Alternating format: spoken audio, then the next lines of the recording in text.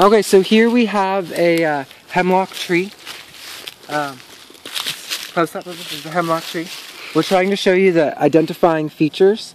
So, unlike a balsam fir, they will look very, very similar, and they have underneath markings of white striations. I don't see if the camera will pick it up, but there's two of them.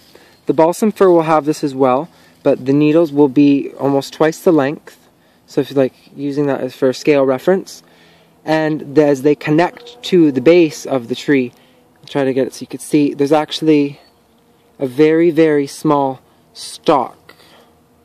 Can't make it out, sorry about that, but let's show you the trunk, which is another identifying feature.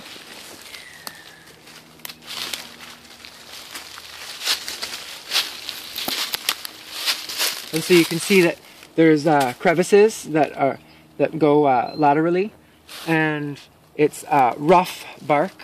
Unlike the balsam fir, balsam fir has very smooth. It looks like skin almost, but it has blisters. The hemlock does not have any blisters on them, and it's very.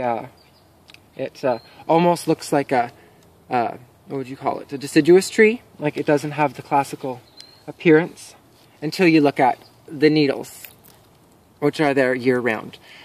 They also lose their needles every 3 years and start anew, and they provide very good shelter. And then we'll show them an up view of the canopy that it provides for shelter for the animals.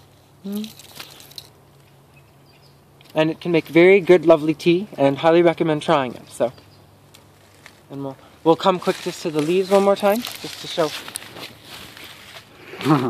show a good up close, because the camera doesn't seem to want to focus right, but I'll try to get it to,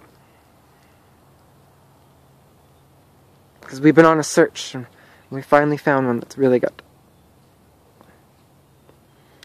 And then I'll show you quick the balsam fir for a comparison. There's a couple over here. I gotta kind of jog. And these ones are at a younger age, but right away, as a comparison with the fingers, you can see that they're a lot longer. However, they do have the white markings on the underneath, so that can be kind of confusing, and they look very similar. But if you look at the skin of the bark, it's more like, it looks like skin, and it's smooth and has like blisters. But otherwise than that, they look very, very similar. And see, Tristan, go by the base of the hemlock. So then we can show you what. So this is what the hemlock body looks like. It's tapered, meaning that it's very wide at the base and gets thinner to a point as you go up the height of the tree. Hemlocks can live.